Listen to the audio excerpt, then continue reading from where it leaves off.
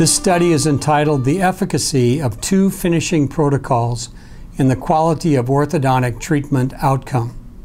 Hi, and greetings from Ann Arbor. My name is Jim McNamara from the Department of Orthodontics and Pediatric Dentistry at the University of Michigan.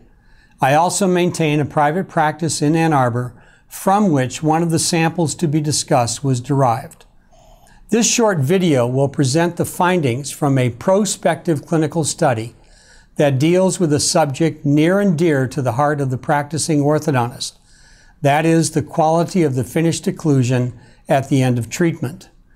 The objective of this prospective controlled study was to evaluate the quality of treatment outcome achieved by two finishing protocols, one simple, one complex, with particular emphasis on the role of the tooth positioner. The first group, the standard finishing group, consisted of 34 consecutively treated patients whose dental arches were detailed in a traditional fashion by way of artistic bends in the arch wires and the use of vertical elastics. The complex finishing group consisted of a matched sample of 34 consecutively treated patients. 1 week prior to appliance removal, both arch wires as well as all molar bands were removed, and a light stainless steel ligature wire was placed in a serpentine fashion in each arch to allow for further settling of the occlusion. 1 week later, the patient was debonded and then given an individually customized tooth positioner that was worn for 2 to 3 weeks after debonding, with the duration of wear averaging 18 days. The objective grading system developed by the American Board of Orthodontics was used to quantify the quality of the case finish. In general, a score of 20 or less usually means that a case submitted for the Phase 3 clinical examination of the ABO passes automatically, with a score of 26 or below typically deemed acceptable by the ABO directors. Each set of digital models also was scanned using a three-dimensional digital scanner to evaluate interocclusal contacts and other dimensions of the dental casts.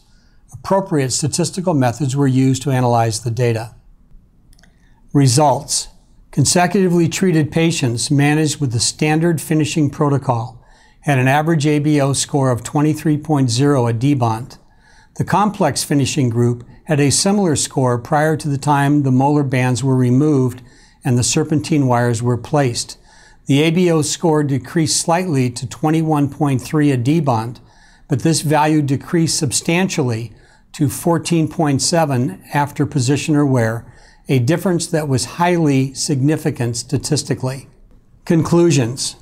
The use of tooth positioners led to a clinically significant improvement in interocclusal and interproximal contacts, as well as a net reduction in overall ABO score.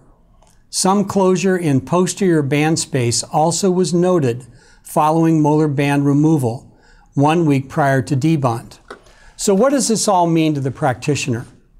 If an orthodontist wants to achieve the best possible occlusion at the end of treatment, especially in preparation for Phase 3 of the American Board of Orthodontics examination, he or she may want to consider the positioner a useful adjunct at the end of treatment. I would like to finish this video with an image of a local Ann Arbor landmark, Michigan Stadium, also known as the Big House, a cultural venue of our community that has undergone extensive renovation during the last 3 years. Thanks for listening.